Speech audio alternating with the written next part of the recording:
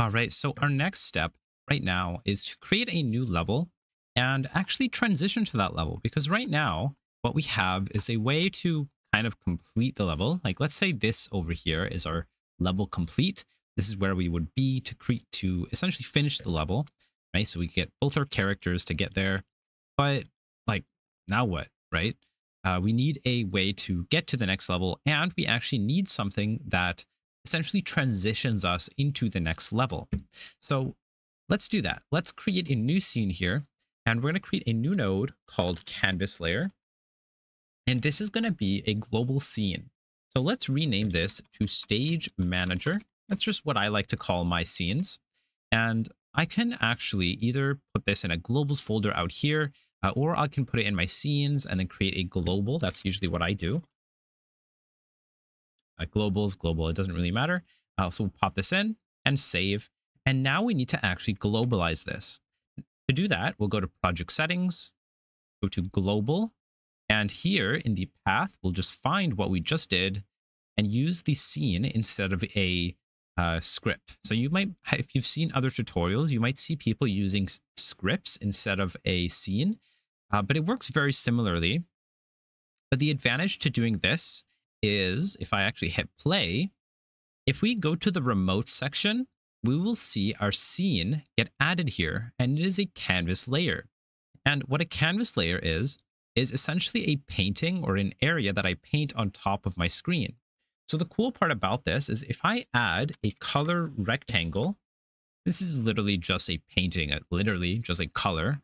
And I'm going to turn on the grid over here and just make this the same size as our screen. I'm going to turn this to black, and let's hit play. And now we see a black screen. And that is because of this color rectangle. Now, if you have multiple stage canvas layers, the layering will matter. For default, the layer is 0. So our game is kind of like on layer 0, but the layer here for this canvas layer is layer 1. So this will be on top. If you want to like make sure that it's on top of everything, you can do like a much higher number, like 10 or 20. I'm going to do 2 just because we might add something later, or we never know. So 2 is generally a safe number for a stage manager because this is something you want on top of most things. And that's it. So now let's add an animation player, and let's take a look at how and what we might do. First, let's add a trans in, and this will represent our transition in. And what this is going to look like is we're going to start over here like this. So I'm going to go to my layout, go to my transform, size, and press this little key button. And we'll create a reset track, that's okay, and hit OK. And what we'll do is we'll make sure to move this little bar here to 1 second in. And then let's expand this outwards and then key one more time. Now you will see these 2 little keys here. And if I go over here and I hit play, you'll see this is what my transition in looks like. And that's pretty cool. That is basically transition in to my scene to kind of look like, hey, we're transitioning into our scene. And then what we can do is simply duplicate this, and we'll say trans out. And we don't need to do anything super complicated. We're just going to essentially switch these. So this is going to be a full screen, right? And then we're going to transition out by hiding it like that. And then for the reset, you can see here that the default is basically 0, and that is perfect because now if I hit play, we'll see my screen here, and I can now move around.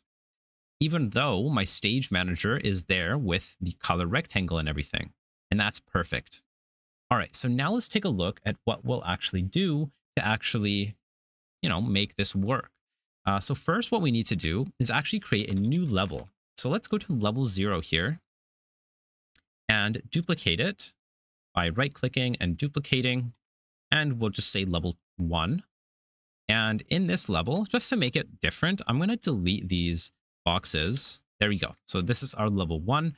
I'm not going to do much in it right now, but let's go back to our stage manager and add a script. Let's move this script. Actually, I'll keep it in the scenes folder just because it's in the global section. So I'll leave this here. And now what I want to do is I want to load. So I'm going to say constants level 0 is equal to reload. And then if I just type in level 0, this should pop up.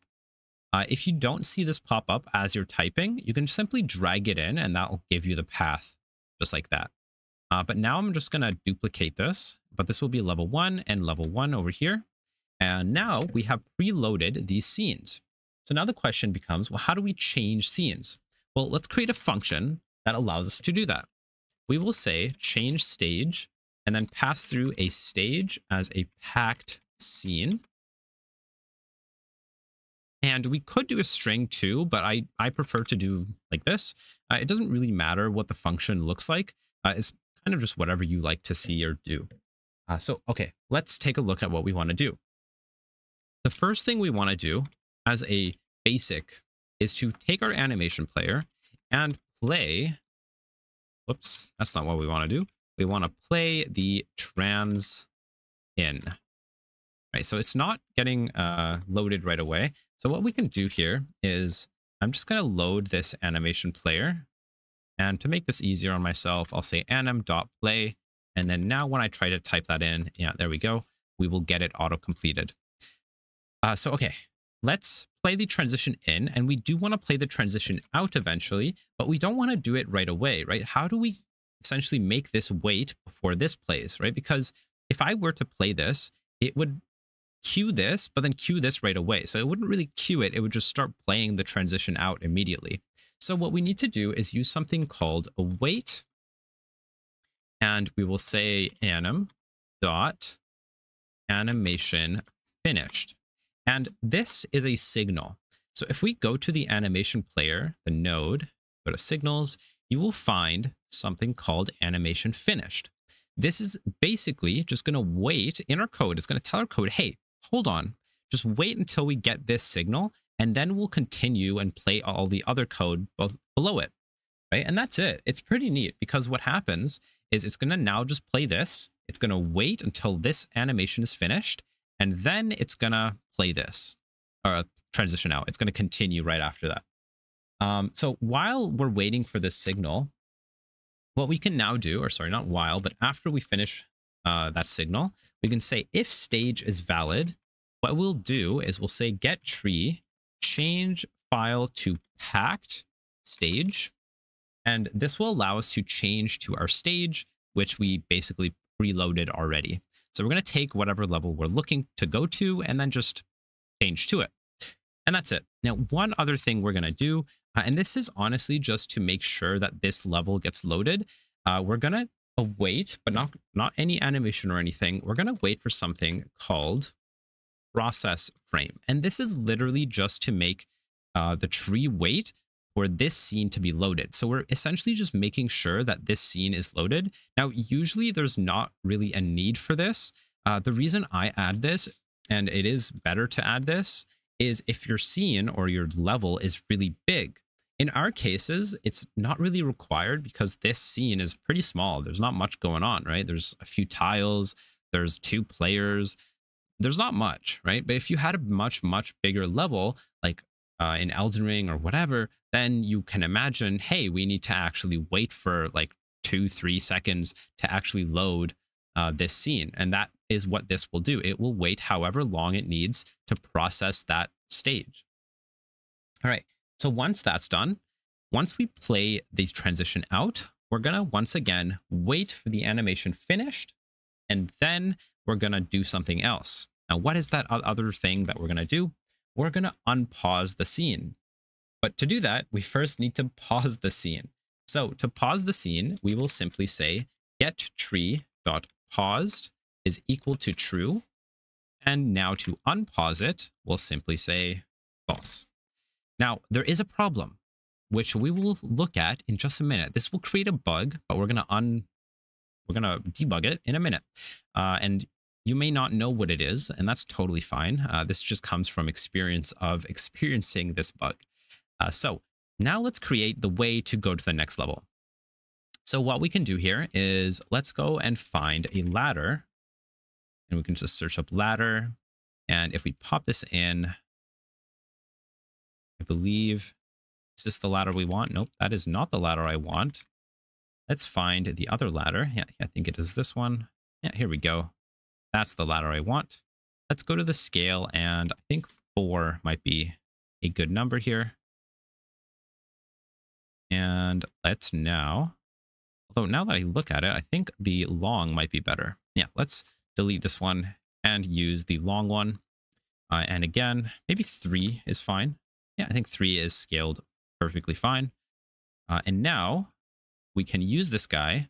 We'll make local. We will, actually, we're not going to do anything just yet. We're going to add an area 3D.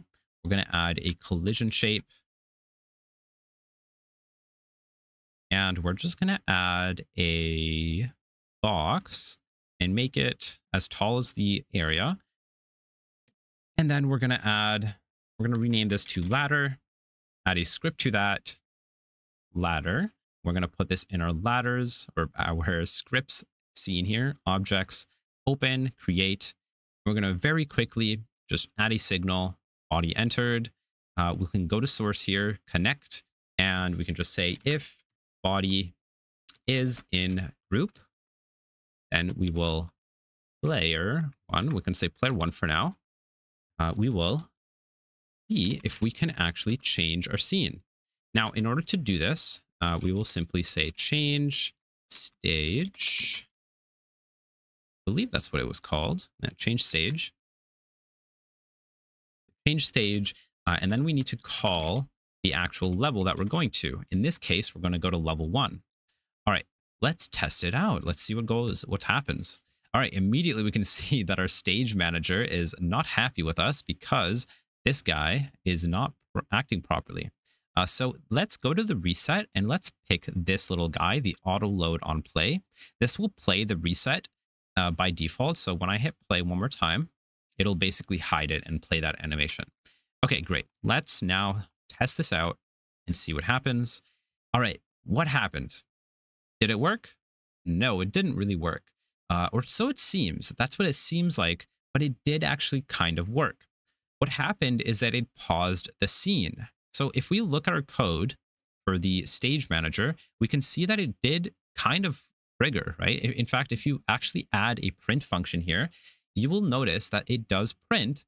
But what happens is that it pauses the scene. And the problem is it can no longer play the animation because the script is paused.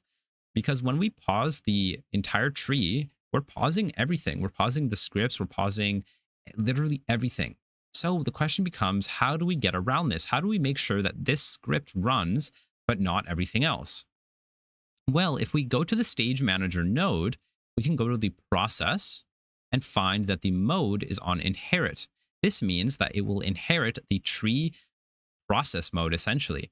And if we go to always, this means that it will never pause. So if I hit play and I try one more time, it should now work as intended. You'll see that the game paused and then I transitioned into my next level. And that's perfect. This is exactly what I wanted. This is great. This is awesome. It's working pretty much as I wanted. All right, and that is how we create a level transition. Okay, so make sure that the process mode of our scene here for our stage manager is on always. Now you may wonder, well, how come we only have to do the stage manager? Well, that's because its children will inherit its parent. So if you go to the process of that, it's on inherit. It means it's going to inherit its parent, which is here, it is the stage manager, right? And here in the process of the stage manager, it's on always. And that's it. So yeah, now as a small mini challenge to end this video, I want you guys to make this ladder a bit better and make it work with the player 2 as well, because right now this only works with player 1. So I want you to make it so that it works with player 2. I also want you to think, hey, well, is only one player supposed to reach the ladder or both of them? Right? So I think both of them should be able to reach the ladder to go on to the next level. At least that's the game that I made. So if you want only one player, then go for it. But what we're going to do in my game is to make it so that both players have to reach the ladder. So I want you to add some variables and stuff like that to make it so that both players have to be within this area to actually go on to the next level. And once both of them are in that area, then yeah, you can go on to the next level. So do that, and I will see you guys in the next part.